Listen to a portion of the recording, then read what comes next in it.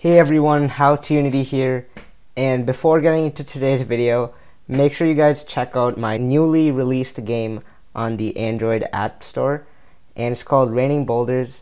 I'll have a link in the description below, so make sure you guys go check that out, leave a review, give me feedback on that review so I can make it better, and with that we can get into today's video. So today's video is going to be covering how to make an object patrol between 2 points, like moving back and forth. Okay, so in our scene we have an object which is going to be patrolling between our 2 points, and our 2 points are marked by marker A and marker B. So marker A and marker B, and they are basically just 2 planes with different colors on them. And underneath each of our markers we have the points in world space, so that's slightly above our plane. And I also have an FPS controller, so when we click play and enter the game scene, we can actually visualize what's going on. So now if we go into our floor, we're going to go into Window, AI, and Navigation.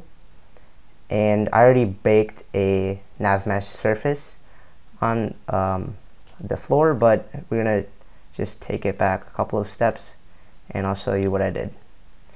So if we clear this, so first thing you're going to want to do is once you open up the navigation window, you're going to want to go to Object and click Navigation Static, and that will let you bake the navmesh surface onto the floor. So you just basically got to click Bake and it should look like this, and now you're ready and set to go.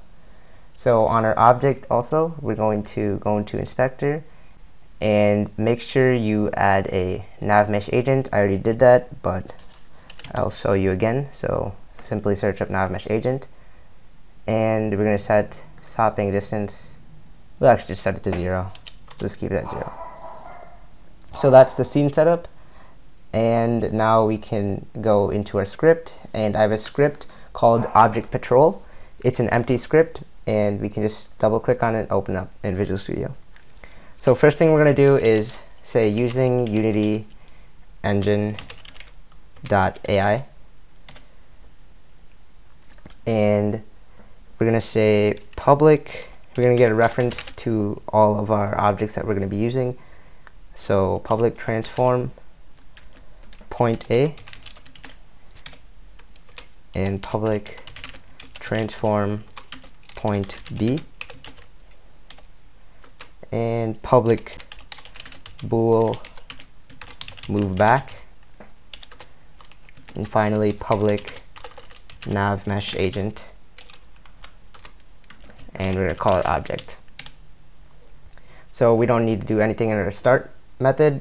And in update, first thing we're going to say is if move back is equal to true,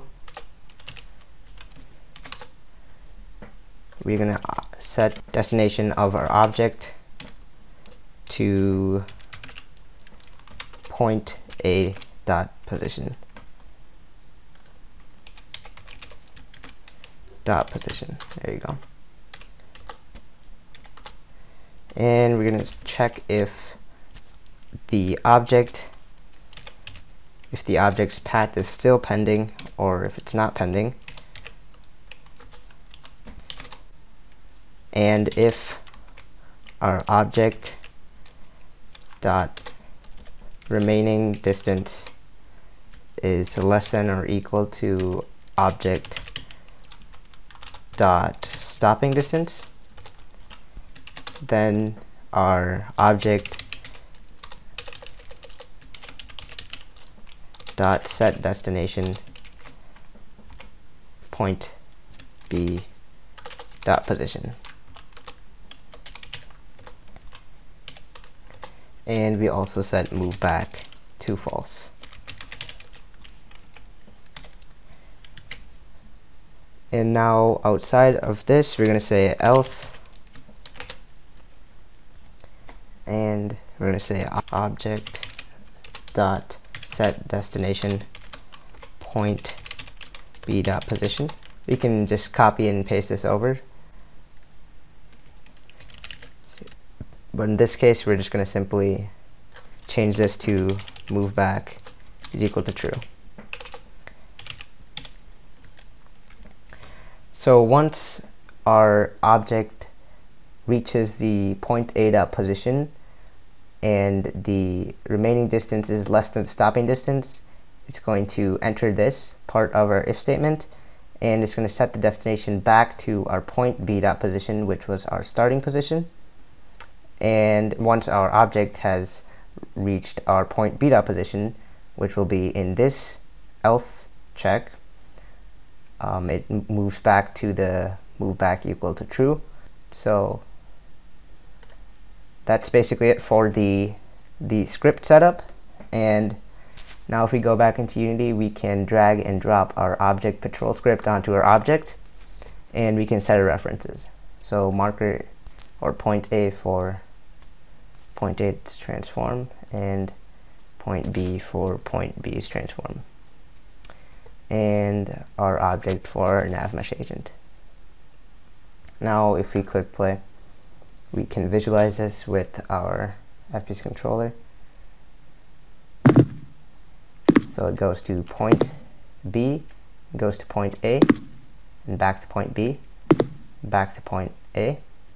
And as you can see, it's basically just constantly doing this. Once it reaches the other position, it goes back to its starting position. So the nice thing about this is that navmesh has auto rotation built into it, so it looks a little bit more realistic than just a cube moving back and forth. But yeah, so this is a little new take on object patrolling. The common method used would be vector3.lerp, and this might not be the most efficient way, but it's different. And yeah, so that's basically it. And if you guys enjoyed today's video, make sure to hit the like and subscribe button for more content, and I'll see you guys on the next one.